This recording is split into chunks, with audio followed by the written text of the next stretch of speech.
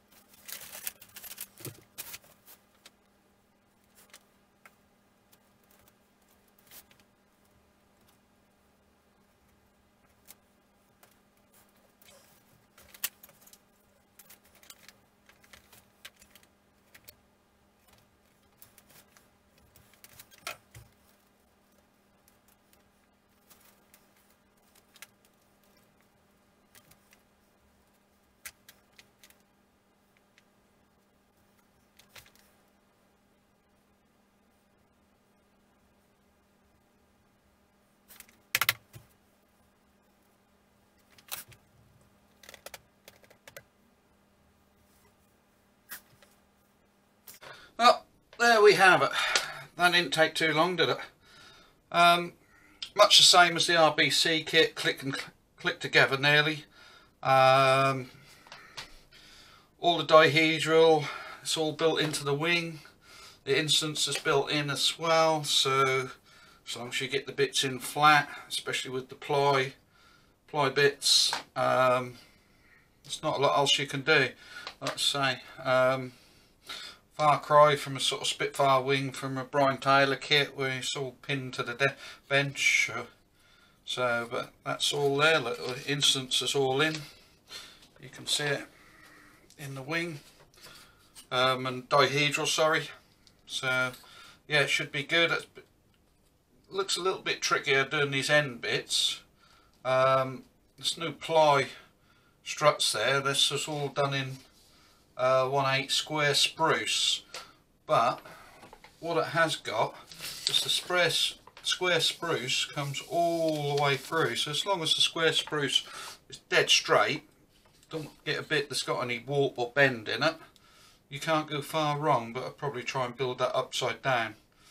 But I think what I'll probably do next is actually start on the nacelles, do the nacelles, and then we'll finish the end of the wings. So I'll see how it go anyway. I'll work it out, don't worry.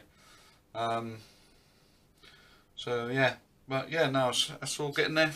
So yeah, and we'll just use the same method as last time. I think I'll probably sheet top of the wing first and use that to make up the ailerons, make up how they're going to go.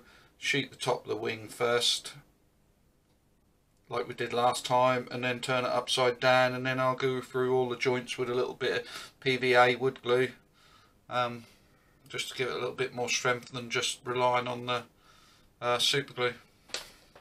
But yeah, in general that looks very straight.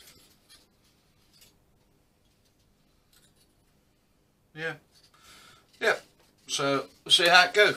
Alright, thank you for watching, and I'll talk to you next time. Bye bye.